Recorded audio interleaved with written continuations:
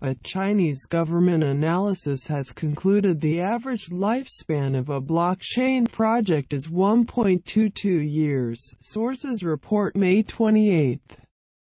Speaking at the ongoing China International Big Data Industry Expo 2018 in Guizhou, He Baohong of the China Academy of Information and Communications Technology (CAICT) said only 8% of the blockchain projects ever launched are still alive.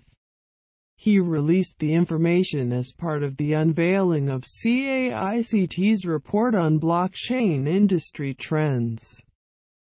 CAICT is a scientific research institute directly controlled by the Chinese government in the form of the Ministry of Industry and Information Technology (MIIT). The trends CAICT foresee as enduring, according to local news media outlet China Money Network (CMN), include increasing integration of the flow of data and assets, as well as accelerated pace of the growth of digital assets. For blockchain-based endeavors, however, the landscape remains hit and miss, according to he. These projects came up very quickly, but die quickly as well.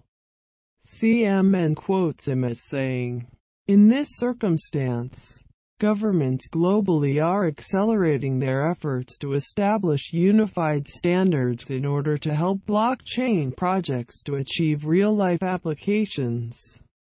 Beijing remains actively involved in blockchain and cryptocurrency insight, earlier this month producing its first official ratings for 26 crypto assets. The scheme is due to expand, also incorporating blockchain projects along with additional assets. Perhaps unsurprisingly, he remained upbeat on the providence of China's own blockchain offerings.